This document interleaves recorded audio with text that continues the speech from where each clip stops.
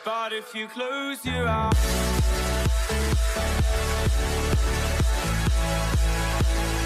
What's up guys, Gels back here for another YouTube video. So here tonight, yes, 12/14 November 7. So here it is. I just want to say I'm sorry again.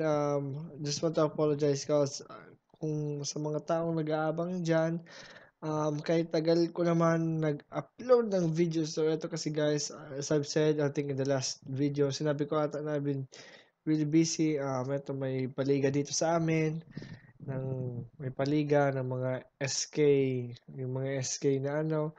Then, yun, working on some projects and asikaso sa enrollment namin. So, yun guys, I'm really sorry and really sorry. So, I hope, pero eto, napapansin ko na may mga nagsusubscribe. So, thank you so much sa mga nag-subscribe. Yan, 177. Then, may nag-subscribe ata dating last time ko na the last time I saw, ilan kaya ito, mga nasa 150 or 160 something. So, ganyan guys, thank you so much sa mga new subscribers. I hope you're enjoying the content. So, eto, this will be a new topic, a new thing. So, just want to say na, yung tutorial ko sa Java, so that will be the last, which is combo box, I think. Yes, combo box, yes. So, that will be the last, and I hope guys, I recommend you guys to experiment na i-combine nyo yung mga all about GUIs, the basic stuffs, then, excuse me, ganon. So, yun. So, in this video, I'm going to say something about, or just a quick intro about my new tutorial, which is about HTML and CSS. So, ano nga ba yan? So, I'll just remove this. Karamihan sa inyo is, alam nyo na ang HTML, CSS. So, HTML stands for Hypertext Markup Language. Ang iba sa inyo alam niyan kasi high school tinuro na yan, pero hindi naman masyado atang sineryoso, basta tinuro lang, ganon. Then, CSS means Cascading Style Sheet. So, ano nga ba yan? Sa mga beginners, and gustong mag-develop ng web pages, ganon. So, for example, ganito, ganyan, web pages. So, let's just search HTML.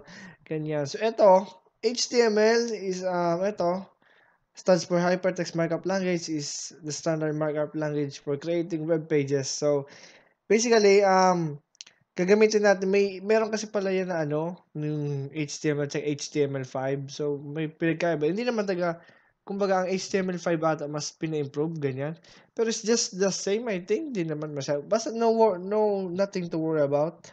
Then, with cascading style sheets, so CSS and JavaScript. So, dito muna tayo sa HTML and CSS and sa JavaScript sa mga future tutorials na yan. So, I will be having a video about it. Pero, focus muna tayo sa HTML and CSS. So, basically, HTML and CSS, paggawa yan ng web pages. So, kung nagtataka kayo, ano ba talaga ang HTML? So, kung isipin nyo guys, for example, building being built. So, ganito lang ang concept niyan guys. Ang HTML is parang ganito. For example, sa isang website, ganyan, yung structure lang ng isang bagay. For example, ganito. Imagine yung bahay nyo. Ang bahay nyo. So, parang yung HTML dyan is parang yung structure, yung parang structure niya, yung itsura niya. Wala pa doon yung mga paintings, then yung mga designs na mga linalagay nyo. So, basically, HTML lang yon. So, for example, ganyan yung mga wood, for example, like, in-example lang ko lang sa isang building na ginagawa. Ganyan, parang ganyan. So, basically, structure pa lang, ganyan. So, wala pang mga designs. So, doon na papasok yung, ang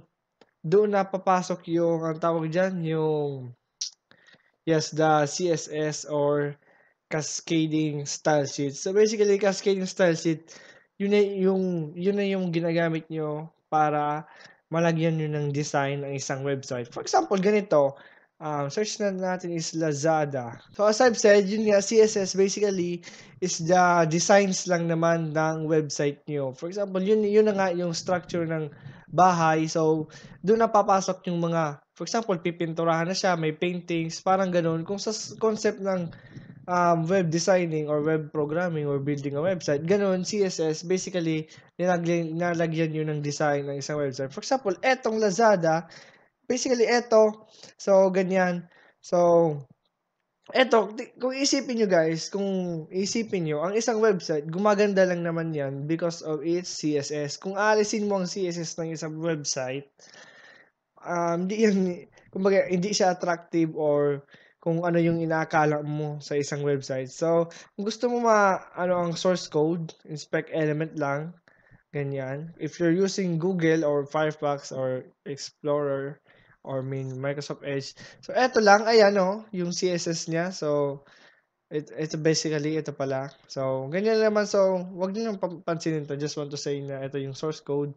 You can actually see the source code. So, basically, ganun lang naman ang concept ng HTML and CSS. Wala naman kayong dapat so, sa mga next tutorials, let's get it on with the coding, yung pag-code na. So, yun na. Yun lang naman ata. Wala naman ibig sabihin. Gusto ko lang naman i-introduce about my HTML CSS tutorial. Then, just want to say na pala, bago tayo ito pala, kalimutan ko, naalala ko na. So, how do you write pala yung, kumbaga, kung iniisip nyo yung parang dev C++, yung parang our text editor ng kung saan natin i-write yung HTML or CSS, yung code natin. So, basically, guys, you can write it na lang. I recommend using Sublime. Sublime, yes. So basically, eto lang naman. Eto na, you can just visit the site, just search Sublime, then eto, you can download it. You can download the latest. Di ko na kailangan mag-tutorial, ganyan. So just click it, guys. Very basic. So eto, ayan pala. So Sublime. Basically, guys, ang Sublime text, this is just a text editor, ganyan. So, this is where we write our code. Kung isipin nyo, para lang naman siyang notepad.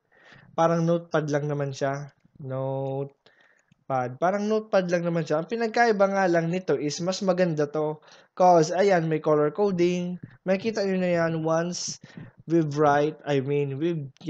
kung once na nag-try na natin tong Sublime. So, ayan, na pinapakita yung mga features niya, ganyan. So, I recommend using Sublime. So, nasa sa inyo yan guys kung gumamit kayo ng Notepad++, Sublime. So, eto na, I'll put it on the description below, itong site na to, or you can just search it on Google. Napakasimple lang naman guys, pero it's up to you. I'm still going to put this on the description below. Then, ganyan. So, ayan, as I've said, Sublime. So, kung gusto niyo magamit again ng Notepad, nasa sa inyo yan. So, nasa sa inyo yung text editor. So, as long as is-save natin siya as .html or yung file format niya is .html. So, sa mga next tutorials, yan. I'm just introducing about HTML and yung text editor na gagamitin natin. Then, also pala, one last thing, please use the latest web browser. Bakit? Why? Kailangan. So, if you're using, please, I don't recommend na gamitin niyo yung Internet Explorer. So, ganito kasi yan on recommending the latest web browser. I recommend using kung meron kayong Firefox, Google Chrome, or Microsoft Edge. Mas maganda yung tatlong yan because ganito kasi ganito kasi yan guys. On why I am recommending the latest as in latest na web browser because there are things for example some part of the code, for example pag nag-code na tayo, may mga things na for example gusto natin magpa-display ng something something sa screen, ganyan. A simple example. So nakadepende kasi yan sa browser may mga browser kasi parang excuse me, pinaparse yan, parang gano'n. So, I don't really need to explain yung part na yon. Basta, ang gusto ko lang ibig sabihin, may mga part kasi na, for example, yung mga tinatawag natin na tags na hindi siya na-apply or hindi siya naiintindihan ng browser, yung mga lumang browser, for example, is the Internet Explorer, ganyan. So, magtataka kayo, but once nag-tutorial na tayo magtataka kayo, ba't di nagagana 'to sa akin, eh, pareho lang naman yung code namin. Maybe because it's ayun nga, de-updated yung browser, parang gano'n. So, eto, please use, Microsoft Edge or any browser, Google Chrome, Firefox, o gano'n.